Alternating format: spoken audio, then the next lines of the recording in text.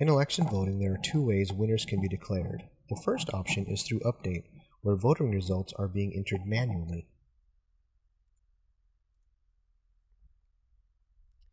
Here you will select a race where you have enough results to declare a winner. To the right, you will see the option to Set Winner. You will be asked if you want to declare the candidate with the most votes as the winner. Select Yes. If you've set up the race to have more than one winner, you'll be asked a second time for the candidate with the next highest vote totals.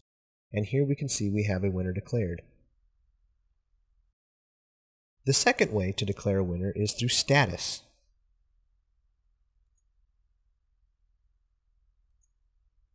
This is the most often used method since the status screen shows all available information regarding vote totals. The winner is usually declared here by a producer or some other person with that knowledge of elections and the system. Select a race where you have enough results to declare a winner.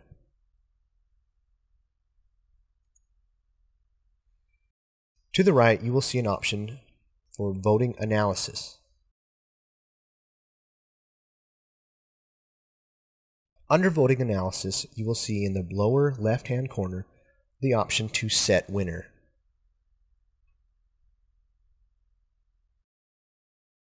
Here again, you will be asked if you want to declare the candidate with the most votes as the winner.